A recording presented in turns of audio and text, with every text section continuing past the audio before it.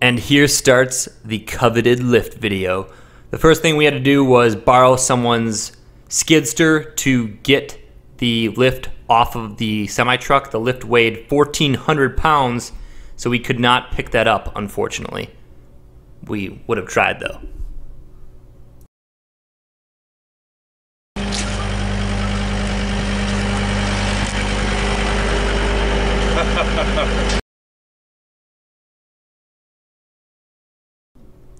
You don't need any special tools to move the lift posts around. Just stack them up on some wood and tip them up. We set both the posts up. It was just two of us. It was really easy. Actually, one person could set these posts up by themselves if they really had to. We just used leverage and we grabbed one of the ends and picked them up. It was really simple. Our lift has this top trough though, and the trough is bigger than a normal top member on lifts. So we're not 100% sure how we're gonna lift this up onto the tops of the posts yet, but one thing we are gonna do right now is route all the cables before we get to the next step. We encountered a couple of anomalies, and one of the first ones was that this clip had actually popped off when we opened the package, and it was laying in the cardboard. And this was actually, this shaft was recessed into the steel, so we had to take a couple of these bolts off and compress this so we can get this clip back on. Just a weird problem to have. In this clip, we're just routing the cables in the top trough. Honestly, we could explain what we're doing, but if you're buying a lift, the instruction manuals are very straightforward and very comprehensive. I recommend just reading the instruction manual, but we'll talk about the areas that we had difficulties and just some of the things that we learned along the way. This top trough weighed approximately 250 pounds. We carried it up these ladders. It was pretty precarious. We practiced it a couple times before we did it, and we went very slowly. You're missing a bolt? What about 3 of these? Come on, give it a little smile. Oh my gosh. What's up? We ended up just walking up the trough in a pretty heroic manner. Got the job done. And we screwed just a 2x4 into our freshly finished ceiling to make the job a little bit easier, so I had something to hold on to. This ladder was really sketchy, so that helped a lot. This ladder It's solid. All right, good. No bolts yet. Can we do some pull-ups on it yet? Nope. Oh, okay. Maybe tomorrow. We ended up taking out some of the components from the top trough to make it a little bit lighter. There was this big hydraulic piston that pulls the cable. So this is like the main piston of the lift.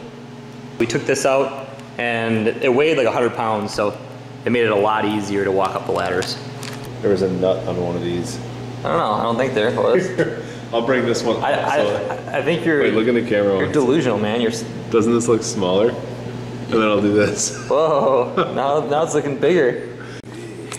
Here are the original size, what are these things called? Wedge anchors. This is the original size wedge anchor that BendPak sent with the lift. And how long are these, 6 inches? Something like that? 5 inches. We decided to get a similar spec'd 10-inch wedge anchor bolt made by Confast.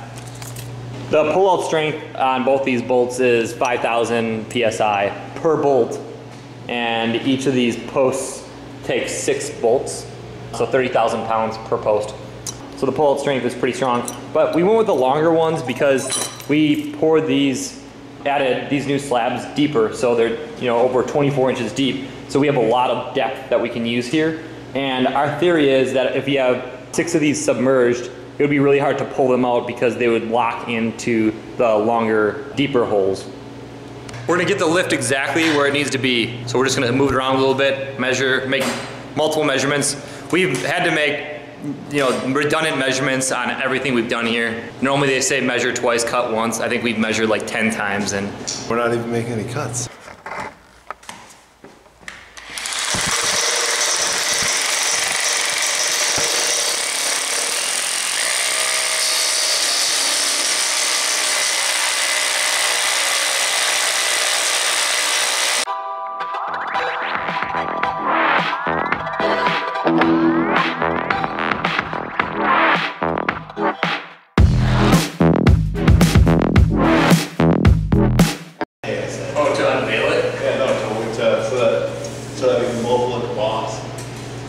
sick. Bossa Nova. Are we going outside? No, inside. All right. Just bump it on the outside edge. Okay, I'm gonna go up here. Yep, and go out a little bit. Right now we're just putting in some of the anchor bolts, and they're down here. And we're putting in a couple of them and then getting the dimensions right with each of the posts when we're doing that. So we measured, you know, the distance in between these posts, and we measured the distance in between the posts up top. And now we are, like I said, putting in some of the bolts and just getting the dimensions rock solid before we start torquing everything down. For the technique on these 10-inch anchor wedge bolts, we're using a Bosch hammer drill and a 10-inch bit. So it's a 3/4 inch bit, and they're 3/4 inch anchor bolts. And we're purposely going down deeper than we need to. It's really important to get all the dust out of these holes when you're drilling them. So we got all the dust out using just this tube that we tied to our shop vac, and it works really well to clean the dust out from the bottom of the holes. Oh, additionally, we finished the drywall, the insulation, and then we painted the whole shop. So it looks pretty cool. And then we installed these LED lights everywhere. This is a very well lit facility now. When we have cars up, we'll probably have dark spots underneath the cars. So we have some shop lights that we're just gonna be running around with extension cords, but we have a lot of outlets in here that we wired to separate circuits. We have 240 volt, 2 receptacles of that, and then we have a bunch of 120. The worst thing about this camera is every time I hit the power button, you know that I turn it on. So there's no tricking you, you know? Like, is it on right now? Can you tell? No. Alright, dude, it's time to make some moves around this pole. I'll just sit here and do nothing. Yeah, just, you're doing good. Keep it up.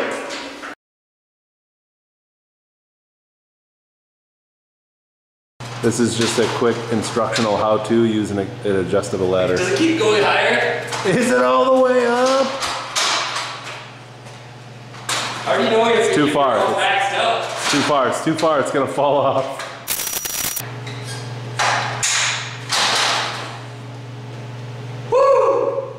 Got it! We're going to loosen the bolts that connect the trough to the post so that we have a little more flexibility in adjusting the base. If only he brought the required tools, which is a 16mm adjustable wrench. Did you just say a 16mm adjustable wrench? I did. What does that mean?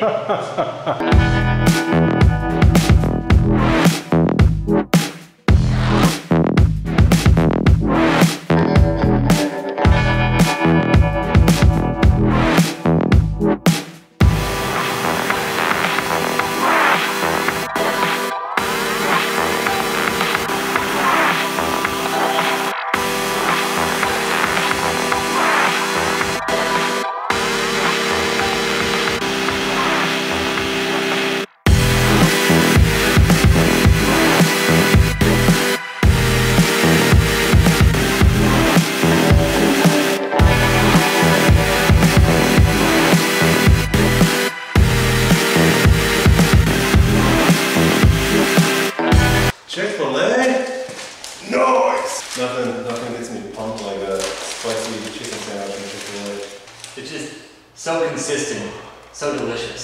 So deliciously consistent.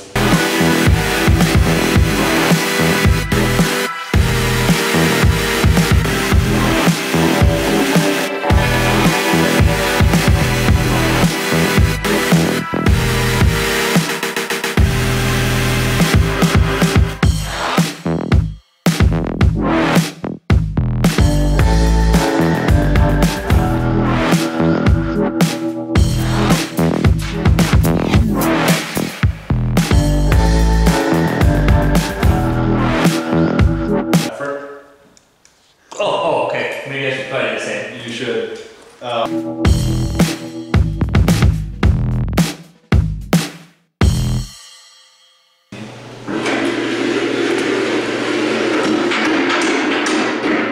Nice. Yeah. The safety lock hole. Yeah. Gary. Yeah. Dude! That's it. Jeez. That's easy.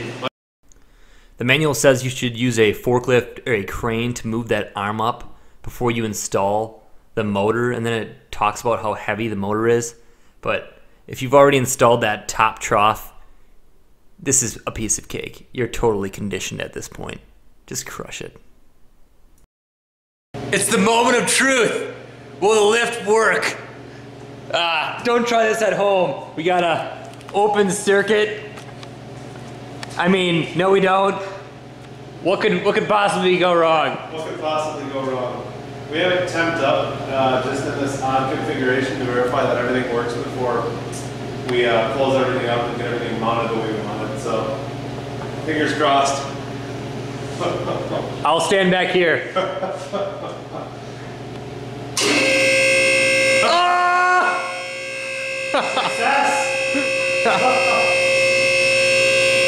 Oh my gosh. Oh, maybe we should use the Audi. What do you think, James? Why not? Nah. We'll wait till next week. Right? After it's been safety checked 3 more times. What could go wrong? Lead the way.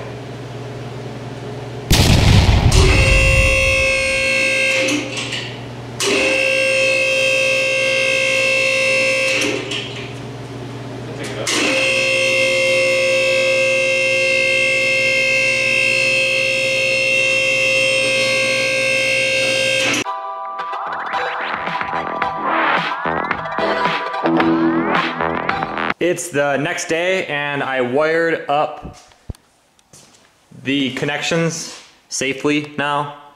I used an enclosure that I got from Home Depot and some conduit sections.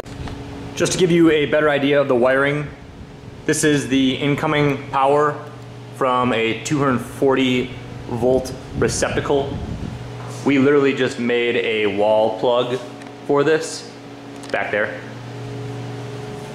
This is a cable that we bought at Home Depot and we just stripped it back and added power that way. This box came on this motor. Here's the original switch and here is the motor starter. We bought this thermal disconnect switch and it actually screws right into the terminals of the starter. One problem that I ran into is this just didn't fit inside of our box, and the cover has a little bit of room, but when the cover was on, it pressed these buttons. So I spaced it out using these little pieces of plastic, and it prevented it from happening. And then I also spaced out the screws a little bit, so I had redundant safety measures preventing it from happening, even if these pieces of plastic somehow fell off.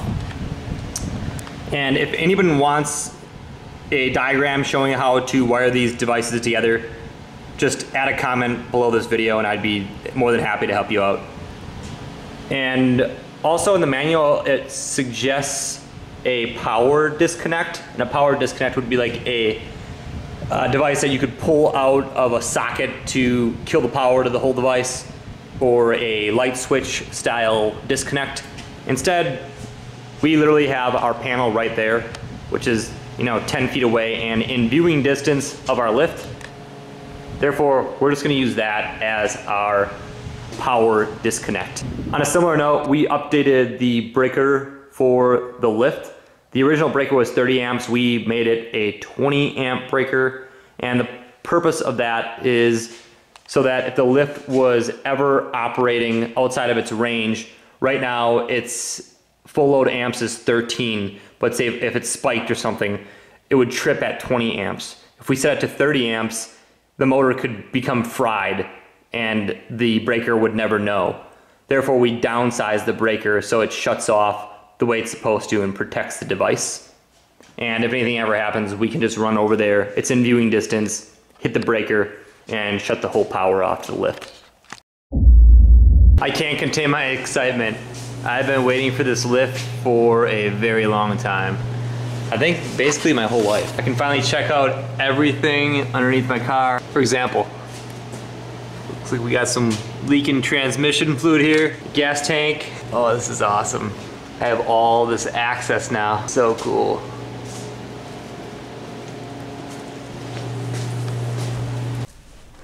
I designed the entire garage so that the bottom of this 4Runner would be 6 feet off the ground, and that's exactly what it was. It was 6 feet exactly at the maximum position.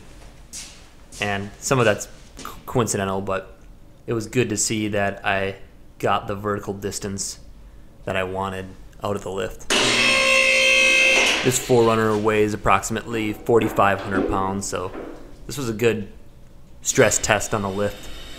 Obviously, we're going to be doing a lot more safety checks. We're going to be looking over this thing very regularly, especially in the first couple weeks here. A couple of problems we encountered. Here is one of them. These springs pull these passive safety devices out of the way when cars are being lowered, and this spring was completely mangled when we got the lift, so it didn't even work. There was no tension, so we had to pull this spring out, and we just put a zip tie around it to give it a little bit more tension so it pulls this safety device out of the way when the lift is going down. We encountered a problem with this wire right here, and this pulls the actual hard stop out of the way. This is the thing that normally carries the car when it's resting in a lifted position, and this wire was bound up in the back corner over there, and it was causing an excessive amount of tension on here, and it was basically making this whole thing bind and not get out of the way. Our remedy there was to free the cable up.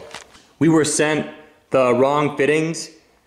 This is a 3/8 or something compression or flare fitting. It's a JIC hydraulic flare fitting, and this is a 1/4 inch, and we had to order this adapter piece in between. Therefore, our line ended up kind of bowing out because we added some extra length in here. And the same thing on the other side, we were sent the wrong fittings. So this is a 3/8 JIC flare fitting, which is a hydraulic fitting. I think these are all stainless. And we had to order this adapter here to go from the 1/4 inch coming out of the pump to the 3/8 going to the hard line. And again, that line ended up with a big bow in it. And our future plan is just to get the 90s that come out of here in the right size that go right to the hard line. And we were just pinched for time, so we just found the fastest solution possible to get this thing up and running. This is an orb style fitting, and it's new to me. You can find it on any hydraulic website. I encountered a problem with one of our bolts. It kept pulling out of the concrete, so we just had to get an extended length socket, a deep socket, and it ended up catching just a little bit later than the rest of the bolts.